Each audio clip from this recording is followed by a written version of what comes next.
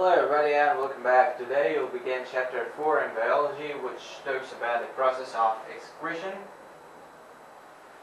So first, all the biological processes in man are just chemical reactions.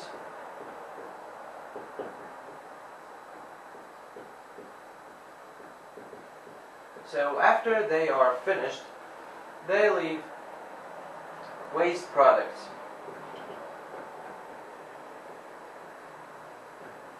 Or chemical waste products. If these waste products accumulate inside the body and they are not allowed to leave the body, they lead to serious problems and diseases. So that's why the excretion process takes place. From this we can conclude that the excretion process is a process in which every waste product resulting from a chemical reaction leaves the cell of a human body through the plasma membrane.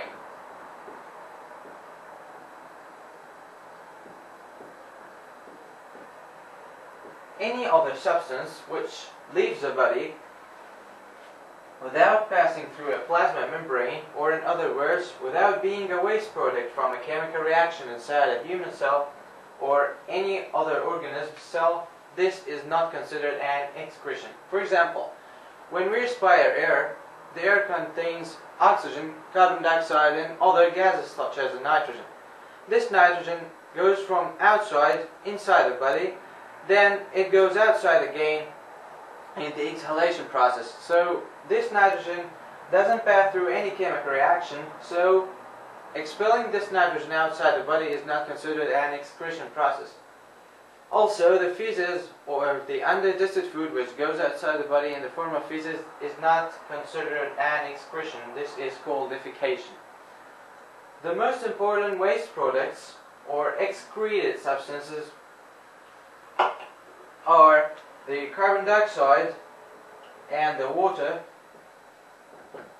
which result from the degeneration of the organic substances eaten by the man, and the nitrogenous waste products such as urea, uric acid,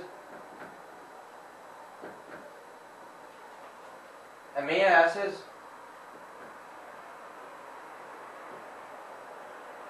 which result from the degeneration of the protein molecules. There are various organs inside our bodies, which are responsible for the excretion process. For example, we have the skin, the lungs, the kidneys, and liver,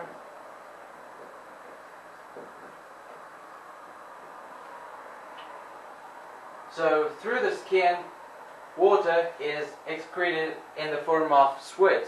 Also, some nitrogenous products are excreted through the skin, but in a very low percent. Also, salts are excreted through the skin. The lungs. Through the lungs, water is excreted in the form of water vapor. Also, the carbon dioxide gas is excreted through them.